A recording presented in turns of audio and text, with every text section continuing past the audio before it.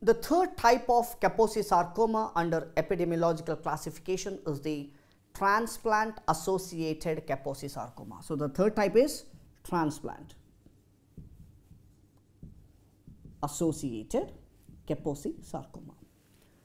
The name itself says that it is transplant-associated, which means the exogenous immunosuppression is considered to be the most common cause.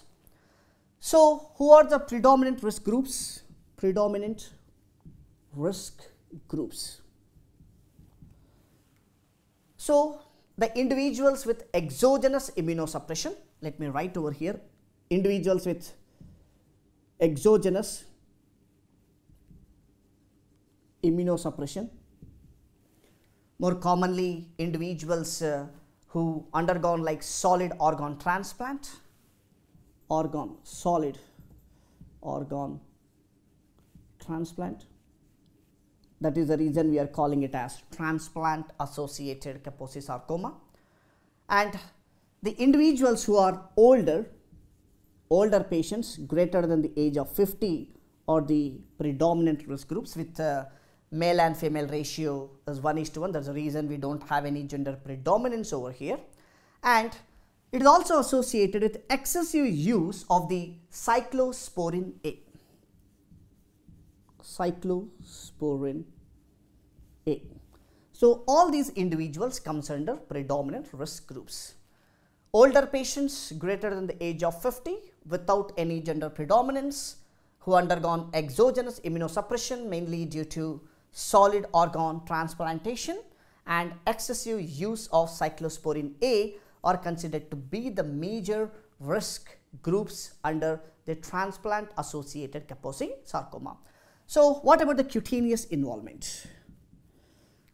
Cutaneous involvement is more commonly seen at the distal lower extremities. So, distal lower extremities are the most common cutaneous sites to be associated with transplant-associated Kaposi sarcoma. And what about the visceral involvement? Visceral involvement. Remember that in the third type, that is transplant-associated Kaposi sarcoma, visceral involvement is relatively common. So we have cutaneous involvement as well as visceral involvement, right? So, visceral involvement is common and cutaneous involvement is more commonly seen at the distal lower extremities, right? After discussing about the cutaneous as well as visceral involvement, let us talk about the clinical course of the third type. Clinical course. So, they may regress with the modification of immune suppression. So, who is the culprit here? Immunosuppression is the main culprit, right?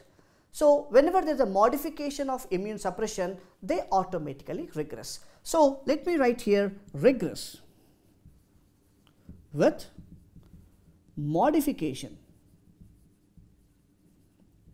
of immunosuppression. So, regress with the modification of immunosuppression. Otherwise, it pursues an aggressive course and often involves lymph nodes.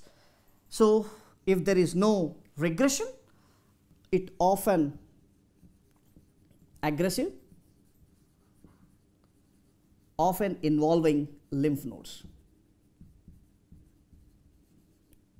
or lymph nodes as well as they may also involve viscera. Lymph nodes, not only viscera, you can also see the sites which are involved are mucous membranes, viscera, right, lymph nodes, skin, mucous membranes, viscera. So, all these are seen.